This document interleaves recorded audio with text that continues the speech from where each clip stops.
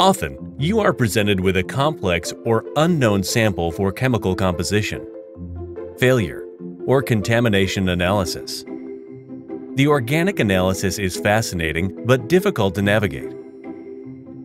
When you want to leave your home country and travel to the land of answers as your final destination, you will need a method map and guidebook to get you there successfully.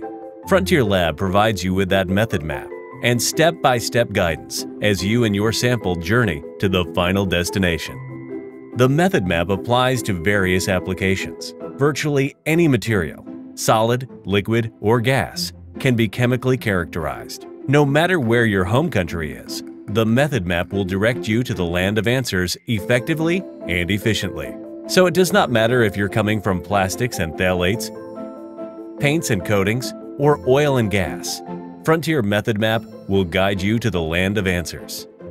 The method map is created using Frontier's multi-mode microfurnace pyrolyzer, EGA Pi 3030D.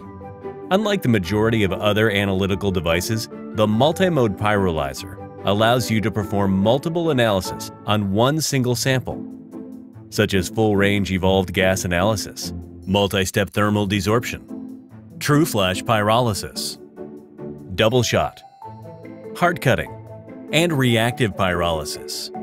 The microfurnace can be used for both isothermal and temperature program analysis. The multi-mode pyrolyzer also expands the application of gas chromatography instrumentations. It enables the analysis of the entire range of organic materials, including insoluble solids, as is without solvent, solvent extractions, or pretreatments. Using this technology, a sufficient amount of heat reproducibly breaks down the organic bonds of a complex mixture into smaller and stable molecules called pyrolyzates. The pyrolyzates formed and their relative intensities provide insight into the nature of the original material. The first step in creating the method map is evolved gas analysis, or EGA.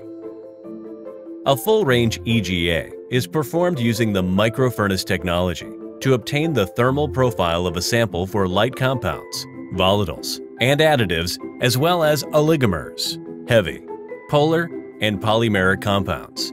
The EGA experiments can be done from 40 degrees Celsius to over 1000 degrees Celsius and correlate results to well-established thermal gravimetric analysis techniques throughout the entire temperature range of the experiment. This capability is critical for the evaluation of unknown samples. To perform EGA, a short and deactivated tube connects the GC injection port to the gas chromatography detector. The sample is dropped into the multi-mode pyrolyzer's furnace, which is set at a relatively low temperature. The furnace is then controllably ramped to a much higher temperature. Compounds evolve continuously from the sample as the temperature increases and directly transferred to the detector.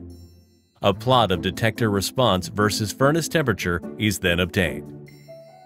You have just completed your first step on your journey to the land of answers. So, EGA guides you on what to do next. It will show if thermal desorption, hard cutting, or flash pyrolysis is needed, or if a combination of the techniques is required.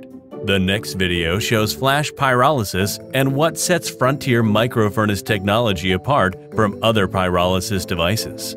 Click here to keep watching and directing your journey to the land of answers.